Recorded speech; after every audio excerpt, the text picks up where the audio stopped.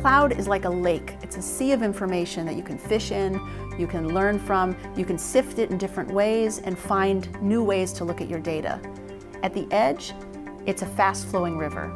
You will never build a reservoir big enough to catch all that data.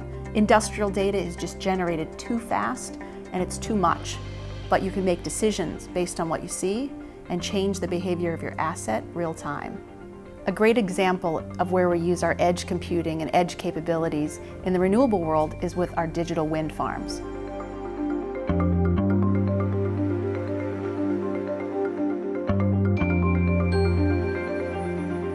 By using edge analytics and edge computation, we can actually create a flock of wind turbines. So they act as a team, and ultimately we can get more power.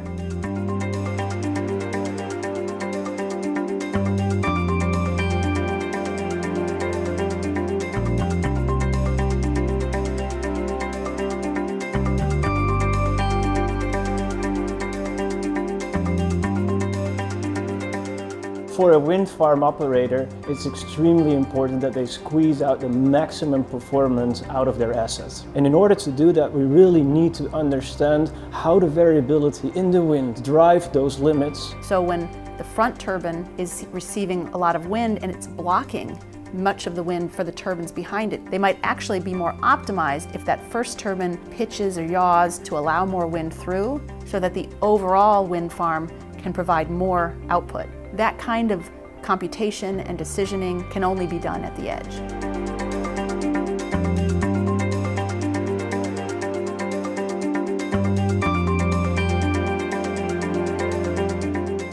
Making that trade-off is extremely complicated, because to do that you really need to understand how the variability of the wind affects the turbine. And that's precisely where our controls at the edge comes in, leading to more power output for the wind farm operators.